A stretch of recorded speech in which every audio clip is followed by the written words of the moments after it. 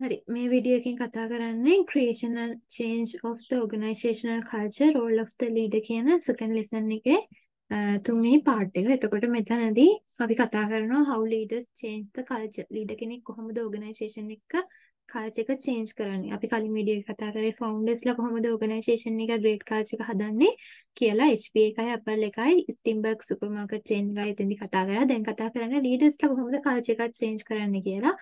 ඊට පස්සේ ඊගාට බලනවා cultural change and the socialization කියන්නේ මොකක්ද cultural change එක කියන්නේ මොකක්ද ඊට පස්සේ ඊගාට අපි බලනවා මොනවද මේ primary embedded mechanism and secondary articulation and reinforcement mechanism කියන්නේ මොනවද කියලා. හරිද? අපි ගියොත් එහෙම ස්ලයිඩ් එකට. හරිද? ඉස්සරම අපි කතා කරනවා how leaders change the culture. leader කෙනෙක් culture එක change කරන්නේ කොහොමද?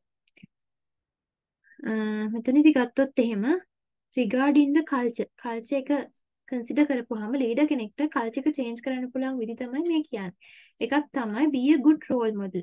be a good role model කියන්නේ ඔයා ඒක දන්නවා දැන්ටපත් role model එකක් වෙනවා කියන්නේ ඔයාගේ චරිත තුළින් ඔයා අනිත් අයට ආදර්ශයක් වෙනවා. අවංක වෙන්න කියන්නේ නැතුව ඔයා අවංක වෙලා පෙන්නනවා කොහොමද අවංක වෙන්නේ කියලා. ඒක තමයි good role model කියන්නේ. එතකොට ඔයා දිහා බලලා ඔයාගේ subordinate ඔයාව follow කරනවා. Connect with your own attitude and adjust. Had been past mistake. අපේ වැරදි මම හරි සිද්ධ වෙලා තියෙනවා නම් අපි අතින් ඒක පිළි අරගෙන be self confidence වෙලා and positivity හැමදේම හැමදේම අසුබවාදී පැත්ත දකින්නේ නැතුව සුබවාදීව හිතන කෙනෙක් විදිහට ඔයා රෝල් මොඩල් එකක් විදිහට ඔයා හැසිරෙනවා නම් අනිත් අයත් ඔයා දිහා බලලා හැසිරෙනවා. ඔයාව trustworthy. ඔයා ගැන ගොඩක් විශ්වාසයෙන් කටයුතු කරනවා. එතකොට අපිට පුළුවන් be a good role model. ගොඩක් හොඳ මිනිසෙක් වෙලා good role model එකක් වෙලා ගොඩක් හොඳ leader කෙනෙක් වෙලා අනිත් අයව අපි ගමන් කරන මාර්ගේ ගෙන්න ගන්න එයාලා ඔයා ගැන trust කරන කෙනෙක් විදිහට ගොඩක් trust කරලා ඔයාගේ organization එකේ mission achieve කරගන්න ඔයාව විශ්වාස කරලා ඔයා පෙන්වන මාර්ගයේ එන කෙනෙක් බවට පත් වෙනවා.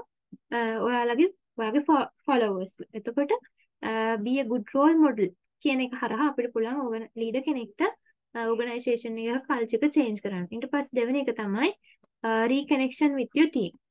reconnection with your team කියලා කියන්නේ team එකත් එක්ක හොඳට encourage වෙලා වැඩ කරනවා. build good relationship. හොඳ relationship එකක් ගොඩනගලා team members ලාත් අතර එයාලගේ එකමුතුකම වැඩි කරලා develop emotional intelligence කියලා කියන්නේ ඔයාට ඔයාගේ emotion පාලනය කරන්න පුළුවන් control කරන්න පුළුවන් හැකියාව තියෙන්න ඕනි වගේම අනිත් අයගේ emotion ගැන ඔයාට මෙහෙම වුණා නම් leader කෙනෙක් විදිහට ඔයාට මෙහෙම වුණා නම් ඔයා කොහොමද followers ලාට සලකන්නේ කියන leader කෙනෙක් කියන එක චුට්ටක් ඔළුවෙන් පැත්තකට දාලා මිනිස්සෙක් විදිහට මට මෙහෙම වුණා නම් කොහොමද මම ඒකට මුහුණ දෙන්නේ? ඒක මට දැනෙන්නේ කොහොමද කියන එක මත හිතලා අනිත් අයට ට්‍රීට් කරනවා. කිරීම තමයි develop emotional intelligence කියන්නේ. build trust group members ලාට හොඳ trust එකක් විශ්වාසයක් ගොඩනැගීම. ඊට පස්සේ be appreciative reward your team. අර හොඳ දේවල් අගය කරලා rewards දීලා සහ socialize newcomers අලුතෙන් එන කට්ටියව ආයතනයට ගැලපෙන විදියට අනුගත කිරීම හරහා reconnect with your team කියන එක ඉටු කරගන්න පුළුවන්. ඒ හරහා ඔයාලට පුළුවන් leader කෙනෙක්ට පුළුවන් හොඳ culture එකක් build කරන්න organization එකක් ඇතුලේ. තුන්වෙනි එක තමයි help people develop the skill. employees ලාට ආයතනයේ වැඩ කරන අනිත් අයට එයාලගේ skill develop කරගන්න උදව් කිරීම හරහා අපිට පුළුවන් great culture එකක් leader කෙනෙක්ට ගොඩනගන්න. establish conscious learning. learning by doing. delegate mentor කෙනෙක් විදිහට අර leader කෙනෙක් leader කෙනෙක් නැතුව mentor කෙනෙක් විදිහට organization එකේ ඉන්න employees ලාව motivate කරන්න පුළුවන්. learn by doing කියලා කියන්නේ එයා මොනවා හරි දෙයක් කිරීම හරහා හිතන්නකො මොකක් හරි mistake එකක් වෙනවා කියලා ඒකට බයිනේ නැතුව ඒ හරහා එයාලට ඉගෙන ගන්න අවස්ථාව දෙනවා. මෙන්න මේ දේවල් කිරීම තුළින් delegate කියලා කියන්නේ අර power එක delegate කරන එක. මෙතනින් අදහස් වෙන delegate කියන එකේ women ලාට එහෙම ගැහැණු අයට බලය ලබා දීම female workers ලාට අර මේ privilege කරන්නේ නැතුව power එක delegate කරලා එයාටත් එයාලගේ skill develop කරන්න උදව් වෙන්න පුළුවන්. ඊට පස්සේ හතරවෙනි එක තමයි improve communication එක improve කරලා පුළුවන් ඕගනයිසේෂන් එක great culture එකක් build කරන්න sell your mission organization to employ first. ඔයාට organization එකක vision එක mission එක achieve කරගන්න නම් ඔය ඉස්සරහම ඔයාගේ organization එකේ vision එක mission එක ඔයාගේ employees ලට share කරලා තියෙන්න ඕනේ. නැත්නම් එයාලා දන්නේ මොනවද ඔයාට කරන්න ඕනි කියලා. එතකොට ඒක හොඳ communication එකක් තියෙන්න ඕනි. Leave no avoid rumors, listen and promote two-way communication. Two-way communication කියලා කියන්නේ මේ පැත්තටයි ඒ කියන්නේ bottom to top, top to bottom communication එකක් ආයතනය ඇතුලේ හදන්න ඕනේ. එක පැත්තකට විතරක් වෙන්නේ නැතුව communication එක top to bottom විතරක් නැතුව bottom to top කියන දෙපැත්තටම communication එක වෙන්න ඕනේ. Establish formal and informal habits. formal වගේම ආයතනයේ formal විදියට සමහරට formal වෙන්නේ නැතුව informal විදියට ගොඩක් information share වෙන්න පුළුවන්. ඉතින් formal සහ informal කියන දෙකටම ආයතනය ඇතුලේ ඉඩ දෙන්න ඕනි. ignore කරන්නේ නැතුව ඒවා. ඊට පස්සේ ඊගාව එක තමයි set measurable goals. achieve කරන්න පුළුවන් goals set කරන්න ඕනි. vision show alignment of mission vision purpose matters. Inspire towards the value, bring credits, address misbehavior, lack of accountability, reward production ownership and celebrate.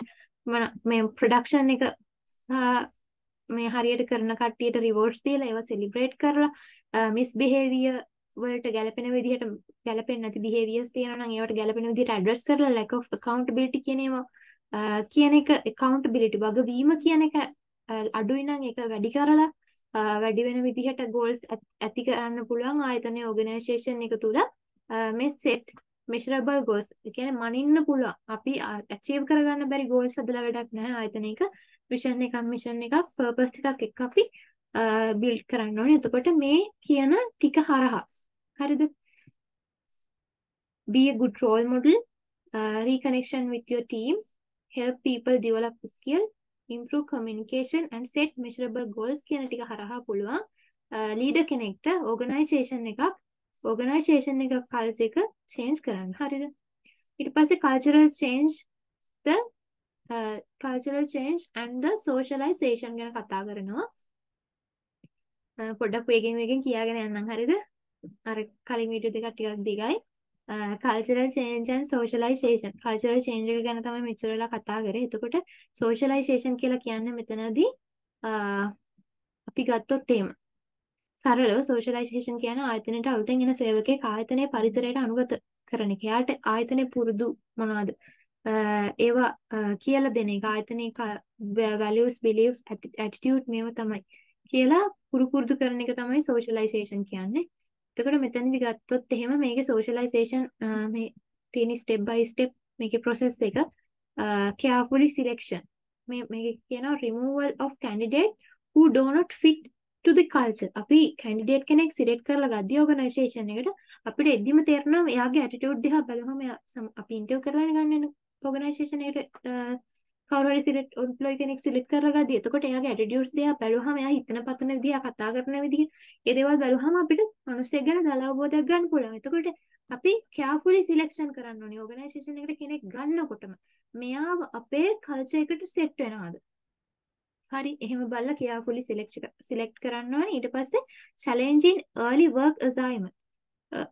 කලින් මෙයාට ඒ මොකක් හරි assignment එකක් work assignment එකක් දීලා එයා ඒක අපේ culture එකට අනුගත වෙලා අපේ value belief attitude වලට අනුව අපේ policies වලට අනුව කරනවාද කියලා බලන්න ඕනේ. training to develop capabilities consistent with culture.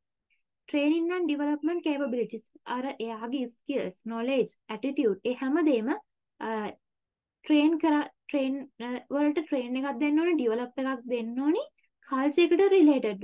එයාට එයාගේ value system එකක් ඇති belief ඇති attitude ඇති.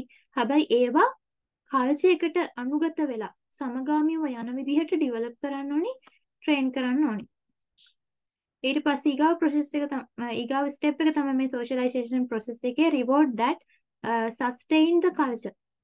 අර culture එකට ගැලපෙන විදිහට අනුගත වෙලා වැඩ කරන අයට rewards දෙනවා. පස්වෙනි step එක adaptation of cultural value policies. Adaptation of cultural value policies. Removal of employees who deviate from the culture. අපි බලනවා දැන් මෙයාට develop වෙන්න training දුන්නා. ඊට පස්සේ එයාට reward දුන්නා. ඊට පස්සේ බලනවා මෙයා කල්චර් එකේ policies වලට අනුව වැඩ කරනවා. දැන් මේ selection එක කරාට පස්සේ මේ step ටික පහු කරගෙන ඇවිල්ලා තියෙනවා. මේ පස්වෙනි step එක. එතකොට මෙතනදී බලනවා එයා adopt වෙලා තියෙනවද අපේ policies වලට. මෙච්චර දුර ඇවිල්ලා මේ training එකකුත් දීලා rewards දීලා හොඳයි නම් rewards දීලා ටික කාලයක් යද්දී එයා perform මේ ආයතනයේ policies වලට අනුව නෙමෙයි නම් වැඩ කරන්නේ තවදුරටත් එයාව තියාගෙන හරියන්නේ නැහැ. ඒකයි මෙතනදී removal of employees who deviate from the culture. අර අපේ culture එකෙන් වෙනස් organisation culture එකෙන් වෙනස් behavior තියෙන කට්ටිය එයා දැන්ටමත් employee කෙනෙක් එයාව remove කරනවා මේ පස්වෙනි step එකේදී adaptation of the cultural value policies කියන එකට adopt උනේ නැත්තම්. Shooter's taboos, rituals and stories to reinforce culture. Role model of the sustained culture. මෙයා 6 වෙනි එකේදී චාරිත්‍ර වාරිත්‍ර stories reinforce culture ඒකේ ඒවට අනුව කටයුතු කරන අර ඒ ආයතනයේ චාරිත්‍ර වාරිත්‍ර පවත්වාගෙන එනවා. ඊට පස්සේ මම හිතන්නකො හැමෝම උදේට ඇවිල්ලා මොකද්ද කියන්නේ මොන උදේට එද්දි හැම ආයතනයකම අර එක්ක ෆින්ගර්ප්‍රින්ට් එක තියෙනවා නම ලකුණු කරනවා ඊට පස්සේ නැත්තම් මොකක් හරි හිතන්න මොකක් හරි ආගමික දෙයක් මොකක් හරි කෝපවුන්ඩ් කෙනෙක් ඉන්නවා නෑ මෙහෙම හිතන්නකො එක්ක බුද්ධ ආගමේ බුද්දිස්ට් වලට රිලේට් නම් සමහරට උදේට මල් බුදු පිළිමයක් ගාවට ගිහලා වැඳලා එන්න පුළුවන්. එහෙම නම් ඉන්නේ නෑ. ඉතින් නිකන් හිතන්නකො මේ අපි කියන්නේ චාරිත්‍ර වාරිත්‍ර විදිහට පවත්වාගෙන යපු දේවල් මෙහෙම මොන වගේ එකක්ද ක්ලයන්ට් කෙනෙක් කියනම හිතනවා ක්ලයන්ට් කෙනෙක් ආවම හොඳ විදිහට සලකනවා එයාට. කියන්නේ අර එයාට ඉස්සරහම ඉඳ ගන්න දීලා අර හිටවල තියන්නේ නැහැ. ඇවිල්ලා ඉඳ ගන්න කියනවා. කවුරු හරි හිටියේ නැතත් අදාළ පුද්ගලයා එයාට ඇවිල්ලා ඉඳගෙන ඉන්න කියනවා අදාළ කෙනා එනකන්. එතකොට ඒක චාරිත්‍ර වාරිත්‍ර විදිහට පවත්වාගෙන යන දෙයක්. ඊට පස්සේ ඕගනයිසේෂන් එකේ ස්ටෝරිස් ඒවට අනුගත වෙනවා. 7 වෙනි එකේදී roll model of the sustain culture. මේ ඔක්කොම ස්ටෙප් ටික පහු කරගෙන ආවට පස්සේ ඒකේ නා රෝල් මොඩල් එකක් වෙනවා ඒ කල්චර් එකේ. හරිද? මට තේරිච්ච විදිහට තමයි මම මේක එක්ස්ප්ලেইন කරේ. හරිද? මේකේ ස්ටෙප් ටිකක් මතක තියාගන්න වෙයි. ඊට පස්සේ ගත්තොත් එහෙම how leaders embedded the transmit the culture. කොහොමද ලීඩර් කෙනෙක් කල්චර් එක ට්‍රාන්ස්මිට් කරන්න embedded වෙන්නේ?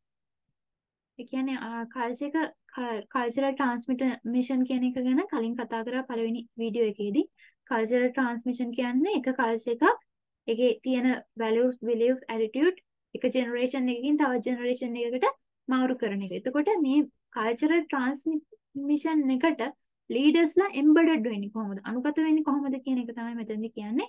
එතකොට මෙතන කල්චරල් ට්‍රාන්ස්මිෂන් එක කරන්න පුළුවන් ආකාර දෙකක් තියෙනවා. ඒ කියන්නේ මෙකැනිසම් දෙකක් තියෙනවා.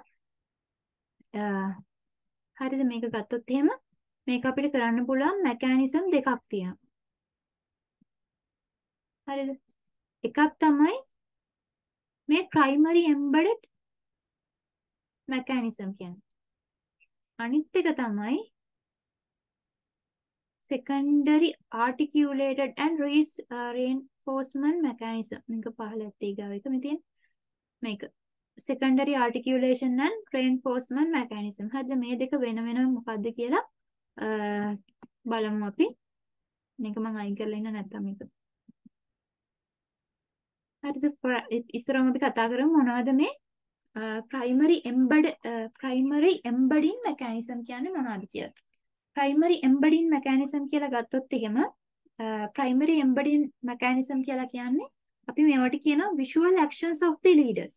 මේ කල්චර් එක ජෙනරේෂන් එකකින් තවත් ජෙනරේෂන් එකකට ට්‍රාන්ස්ෆර් කරන්න. හරිද? එක ජෙනරේෂන් එකකින් තවත් ජෙනරේෂන් එකකට ට්‍රාන්ස්ෆර් කරන්න ලීඩර්ස්ලා භාවිත කරන විෂුවල් ඇක්ෂන්ස් වලට කියනවා අපි primary embedding mechanism කියලා. හරිද? එතකොට මේක ගත්තොත් එහෙම පළවෙනි එක තියෙනවා what leaders pay attention to measure and control. මොනවද ලීඩර්ස්ලා attention එක දෙන්නේ? measure and control. organisation එකේ performance වෙන්න පුළුවන්. හරිද? එතකොට production එක වෙන්න පුළුවන්. ඒවා මෙෂර් කරන්න. ඊට පස්සේ කන්ට්‍රෝල් කරන්න මොනවටද ඇටෙන්ෂන් එක දෙන්න. හරිද? ඒක විෂුවල් ඇක්ෂන් එක. හිතන්න මෙෂර් කරන්න performance මෙෂර් කරන්නේ හිතන්න ගාමන්ට් එකක නම් අර කට් පීස් තියනනේ එක්කෙනෙක් පැයකට 1000ක් කපන්න 1000 500ක් කපන්න ඕනි කියලා හිතන්නකෝ. කට් පීස් 500ක් කපන්න ඕනි. හරිද? එතකොට ඒකෙන් තමයි එයා performance එක measure කරන්නේ. එතකොට එයාලගේ action එක හරහා ඊට පස්සේ control එක close supervision එකක් දෙනවා. ඒ හරහා. එතකොට අලුතෙන් එන එක්කෙනෙක්ට අලුතෙන් හිතන්නකෝ assistant කෙනෙක් විදියට එනවා කියලා management assistant කෙනෙක් විදියට එනවා එක්කෙනෙක්. හරිද? එතකොට එයානේ කවදා හරි දවසක හිතන්නකෝ එයා කවදා හරි දවසක manager වෙනවා. assistant manager කවදා හරි දවසක manager වෙනවා කියලා. එතකොට දැනට ඉන්න manager දිහා බලලා එයා කොහොමද measure කරන්නේ performance එක close supervision එක කරන්නේ කොහොමද කියන එක දිහා බලලා අර assistant manager එයාගෙන් ඉගෙන ගන්නවා. learning by action තමයි මේ primary embedding mechanism කියලා. මේ learning by action නෙමෙයි visual actions of the leaders. එතකොට මේ ඊගාවට එන assistant මෙයා දිහා leaderගේ action දිහා බලලා එයාගෙන් learn කරනවා ඉගෙන ගන්නවා. How leaders react to critical incident and organizational crisis. කොහොමද ලීඩර් කෙනෙක් ක්‍රිටිකල් ඉන්සිඩන්ට් එකකදී වැඩ කරන්නේ. එක්සැම්පල් එක හදිසියෙ මැෂින් එකක් බ්‍රේක් ඩවුන් වෙලා හිතන්න ගවර්න්මන්ට් එකේ මැෂින් එකකට අත කැපෙනවා. මිනිස්සෙගේ. එතකොට එකපාරට වෙන දෙයක් නෙ. එතකොට ඒ වෙලාවට කොහොමද කටයුතු කරන්නේ? ඊට පස්සේ නැත්තම් මොකක් හරි සේවකයෝ වර්ජනයක් කරනවා. ඒ වෙලාවට කොහොමද හැසිරෙන්නේ?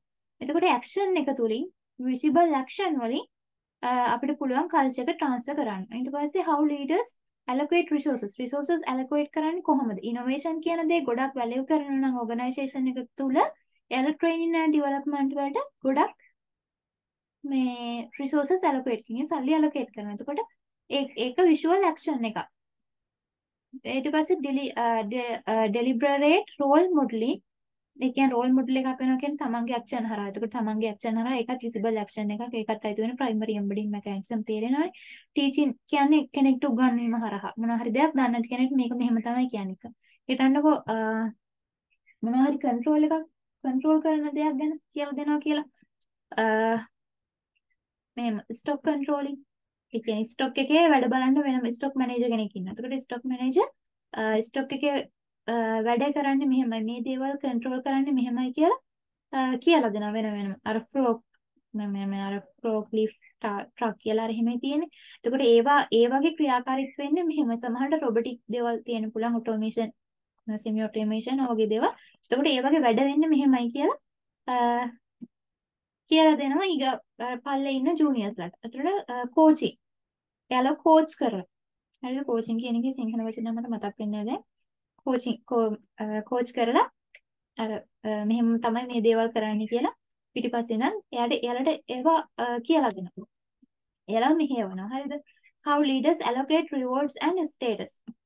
How leaders allocate reward and status. Rewards දෙනවා කියන්නේ ඊළඟ action එකක් නේ. එතකොට මේ rewards allocate කරන්නේ කොහොමද? Visual action of the leader.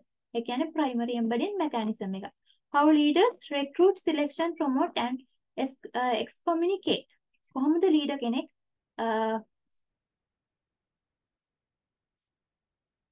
එම්ප්ලොයිස් ලාව recruit කරන්නේ, select කරන්නේ, promote කරන්නේ. මේ ඔක්කොම ලීඩර් කෙනෙක්ගේ visual action. මේ හරහා පුළුවන් ආයතනයේ culture එක transmit කරන්න. හරිද? මේ primary embedded mechanism කියන්නේ මතක තියාගන්න primary embedded mechanism කියන්නේ visual action of the leader. එතකොට මේවා තමයි visual action විදියට අයිති වෙන්නේ. එතකොට මේ හරහා culture එක next generation එකට transfer කරන්න පුළුවන්.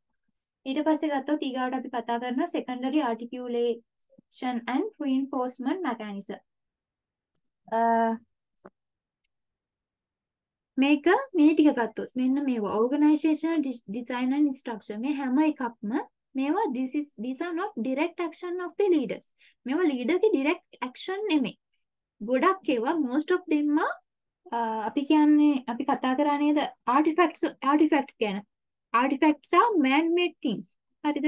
මිනිස්සු විසින් හදපු දේවල් තමයි artifacts කියලා කියන්නේ. එතකොට මේ ඔක්කොම මේ secondary articulation and reinforcement mechanism යටතේ අපි කතා කරන්නේ leader කෙනෙක්ගේ direct action නෙමෙයි.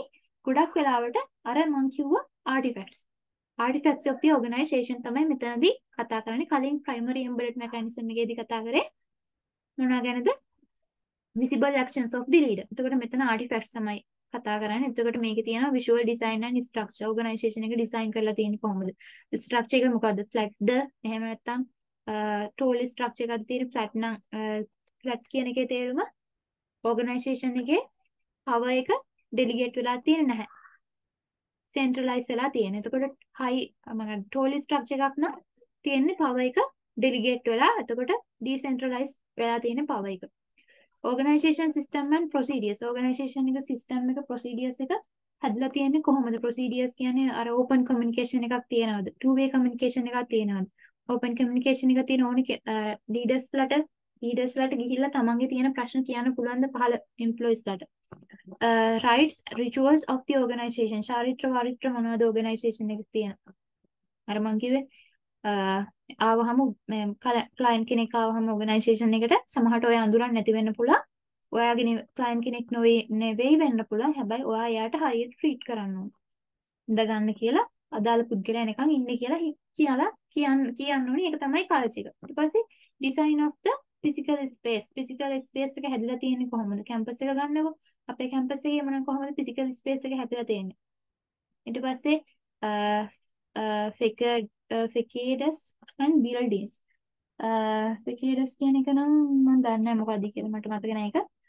physical space එක and buildings. අර මොකද්ද පන්සල අර පුස්තකාලය library එක ඒවා කොහොමද හදලා තියෙන්නේ? ඒකේ අර building වල හැඩයක් තියෙනවා. ඒ දේවල් තමයි මෙතෙන්ට අයිති වෙන්නේ. ඊට පස්සේ stories about importance event and people. campus එකම example එකට ආයෙ ගත්තොත් එහෙම importance event හරිද people ඒව ගැන ස්ටෝරිස් මොනවද රාහුල statue තියෙනවා රාහුල හාමුදුරන්ගේ පිළිම ඒක ගැන ස්ටෝරිස් තියෙනවා සුමංගල පිළිම ගැන ස්ටෝරිස් එහෙම අර එහෙම තියෙනවා එතකොට ඒවා formal statement of the organizational philosophy creeds a system of religious beliefs and chatters එතකොට මේ system of religion belief ආගමික වශයෙන් විශ්වාස කරන දේවල් මේ ඔක්කොම ඇවිල්ලා artifacts man made මිනිස්සු විසින් හදපු දේවල් හැබැයි මේවා leader කෙනෙක්ගේ direct action නෙමෙයි. එතකොට මේවා තමයි secondary articulation and reinforcement mechanism යටතට එන්නේ. ඊට පස්සේ අපි කතා කරනවා මේ brief formula for cultural change.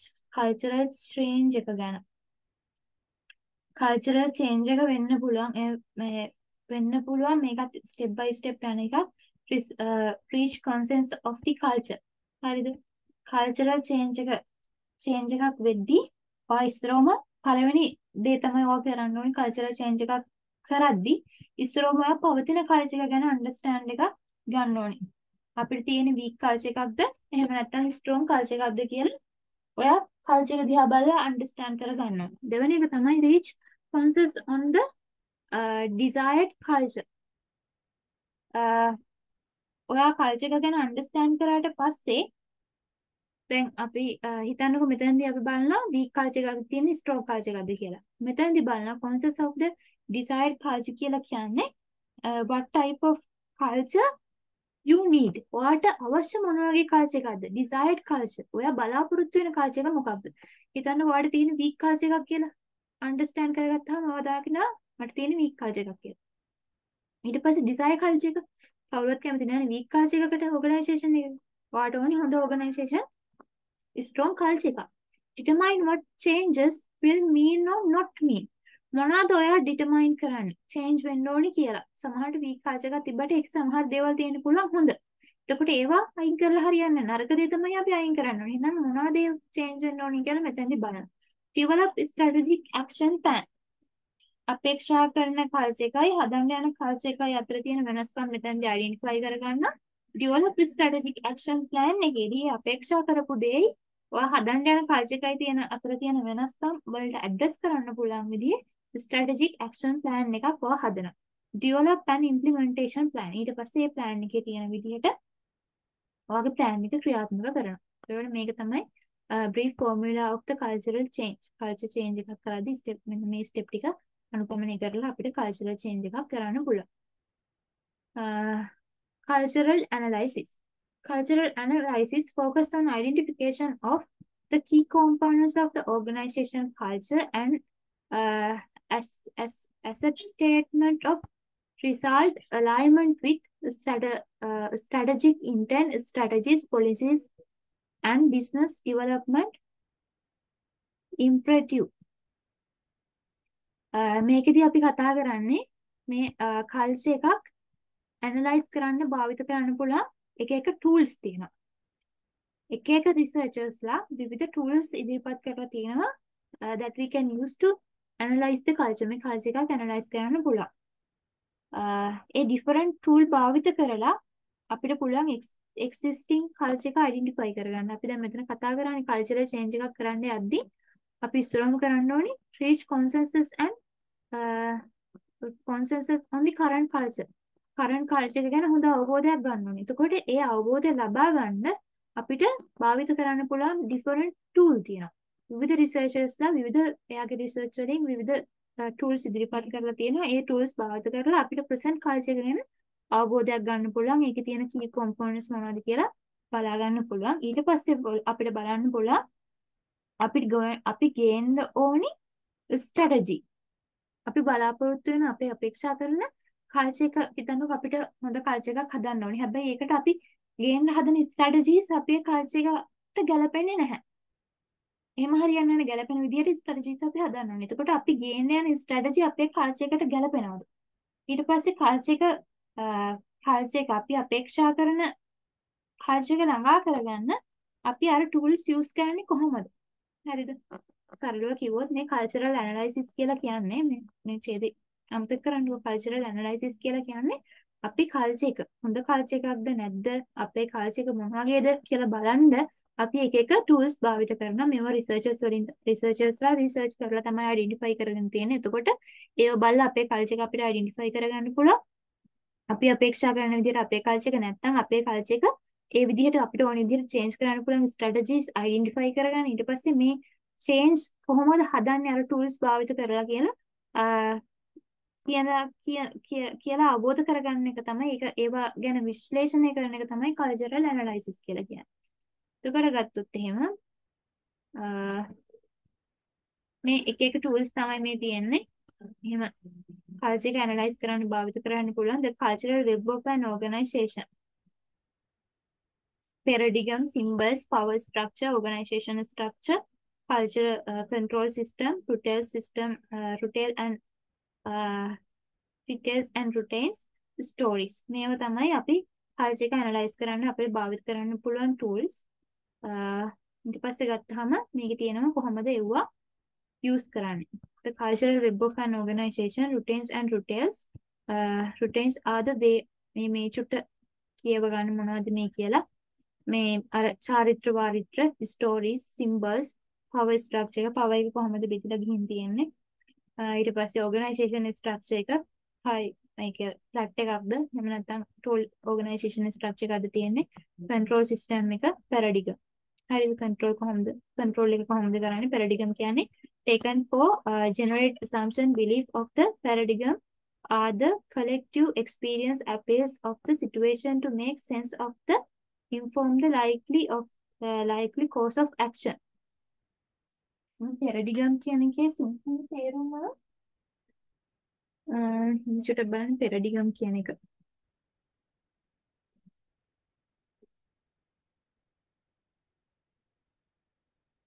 paradigm.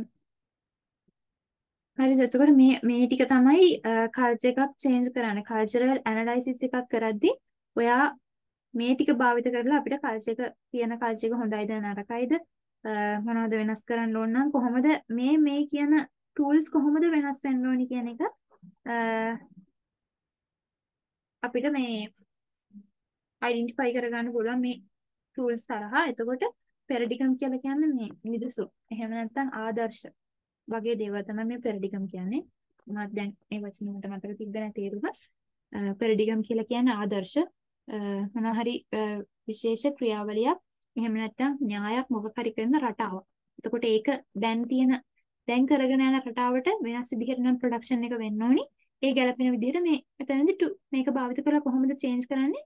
දැන් තියෙන රටාවට නෙවෙයි නම් ප්‍රොඩක්ෂන් එක වෙන්න ඕනි. ඊට ගැලපෙන ප්‍රොසීඩියර් එකකට අපි ප්‍රොඩක්ෂන් චේන් එක හදනවා. කන්ට්‍රෝල් සිස්ටම් එක. මේක භාවිත කරන විදිහ මම කියන්නේ නම් කන්ට්‍රෝල් සිස්ටම් එක දැන් තියෙන්නේ කන්ට්‍රෝල් සිස්ටම් එක හරියන්නේ නැහැ. සේවක හොරකම් කරනවා කියලා හිතන්න. හරිද? නිකන් හිතන්නකෝ සේවකයා ආයතනයේ තියෙන ඇඳුම් මහනවා කියලා ගාමන්ට් එකක ඇඳුම් මහනේවා සේවකයෝ හොරකම් කරනවා ගෙදර ගෙනියනවා. එතකොට කන්ට්‍රෝල් සිස්ටම් එකක් නැහැ. අපිට පුළුවන් CCTV ගණන් හයි කරන්න. හරිද? ඒ වගේ දේවල් කරන්න පුළුවන්. ඊට පස්සේ ඕගනයිසේෂන් ස්ට්‍රක්චර් එක. දැන්ට තියෙන්නේ ෆ්ලැට් ස්ට්‍රක්චර් එකක් නේ.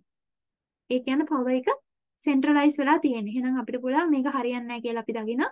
එහෙනම් අපිට පුළුවන් මේක ඩිසෙන්ට්‍රලයිස් කරන්න. ඊට පස්සේ නෑ. ඕගනයිසේෂන් ස්ට්‍රක්චර් පවර් ස්ට්‍රක්චර් එක ෆ්ලැට් නම් අපිට පුළුවන් ඒක හරිය නැහැ කියලා හිතලා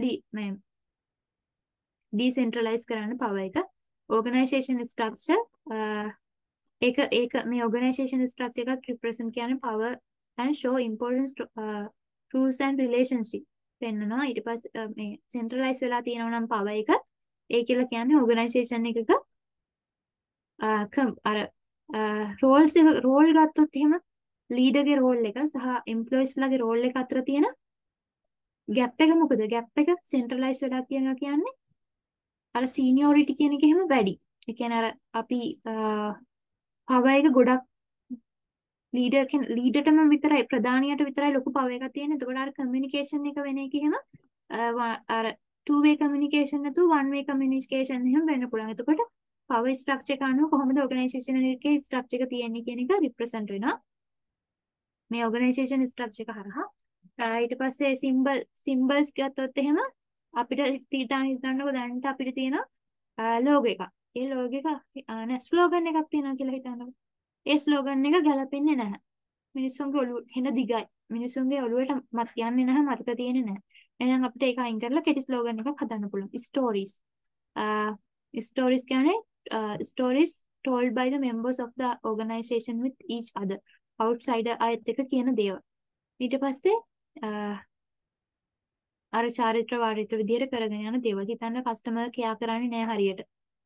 හරිද? එතකොට එහෙම හරියන්නේ අපි හිතනවා කස්ටමර් is the king කියලා concept එකක් හිම තියෙන. කස්ටමර්ට රජාට සලකන විදියට කස්ටමර්ට සලකන්න ඕනේ. එතකොට මේ දේවල් ඔයා දකිනවා එක ඕගනයිසේෂන් එකකට තියෙන ඔයාගේ ප්‍රොඩක්ට්මයි හදන්නේ. හැබැයි යා හොඳ තැනක ඉන්නවට වඩා එන කස්ටමර්ට හොඳට සලකනවා. එහෙනම් ඔයාගේ ඕගනයිසේෂන් එකේ කල්චර් එකේ කස්ටමර්ස්ලාට හොඳට කෙයා කරන්නේ නැහැ. එහෙනම් ඔයා දකිනවා මේක වැරදි. මේක මෙහෙම වෙන්න බෑ. මේක අපි වෙනස් කරන්නේ. කොහොමද මේ routines and මේ චාරිත්‍ර වාරිත්‍ර හරහා කොහොමද ඒක වෙනස් කරන්නේ? පාඩ් පුල ගෙනහලා එම්ප්ලොයිස්ලාට කියන්න මෙහෙම හරියන්නේ නැහැ. මේ ඕගනයිසේෂන් ගත්තොත් එහෙම මෙයාලා දියුණු වෙලා තියෙන්නේ මෙහෙම කස්ටමර්ට හොඳට කෙයා කරන හින්දා හොඳට ට්‍රීට් කරන හින්දා අපිත් එහෙම කරන්න ඕනේ. මේ හරහා පුළුවන් ඕගනයිසේෂන් එකේ කල්චර් එක වෙනස් කරනකොට මෙන්න මේ ටූල්ස් භාවිත කරලා කල්චරල් ඇනලයිසිස් එකක් කරන්න පුළුවන්. කල්චර් එක කොහොමද තියෙන්නේ කියලා අවබෝධ කරගන්නත් පුළුවන්. දැන් මේ කිව්ව ටිකෙන් තේරෙනවනේ කල්චර් එක ගැන අවබෝධ කරගන්නත් පුළුවන් තියෙන.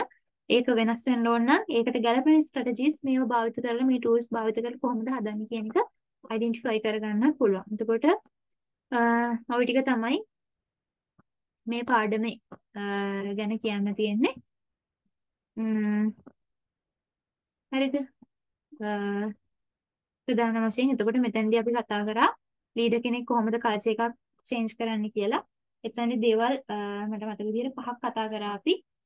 අපි කතා කරා මොනවාද be a good role model. ගොඩක් අර role model කෙනෙක් වීම හරහා ඊට පස්සේ reconnect with the team අර organization එකේ team එකත් එක්ක හොඳට collaborate වෙලා එකතු වෙලා වැඩ කිරීම හරහා ඊට පස්සේ people ලගේ skills develop කිරීම හරහා ඊට පස්සේ communication එක improve කිරීම හරහා සහ measure කරන්න පුළුවන් goals establish කිරීම හරහා අපිට පුළුවන් organization එක leaders ලාට culture එක change කරන්න. ඊට පස්සේ cultural change and socialization එක ගැන කතා කරා.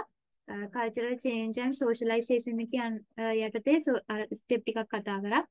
එතකොට selection එකේදීම ආයතනයට ගැලපෙන්නේ නැත්නම් selection එකේදීම අයින් කරන්න පුළුවන්. ඊට පස්සේ select කරාට පස්සේ step ටිකක් ගිහිල්ලා අපිට පුළුවන් ආයෙ බලන්න එයා organization එකේ policies එක set වෙනවද කියලා. set වෙන්නේ නැත්නම් employee ව remove කරන්න පුළුවන් organization එකේ. ඒතකොට මේ selection socialization කියලා කියන්නේ ආයතනයට අලුතෙන් බඳව ගන්න සේවකෙක් ආයතනය culture එකට අනුගත කරන එක. එයාට ඒ අනුගත කරන එකටත් වඩා කල්චර් එක මෙහෙමයි කියලා කියලා දෙන එක. ඒක අර එයාට ෆැමිලියර් කරන එක. ඊට පස්සේ කතා කරා primary embedding mechanism and secondary articulation and reinforcement mechanism ගැන. primary embedding mechanism කියලා කිව්වේ visual action of the leaders.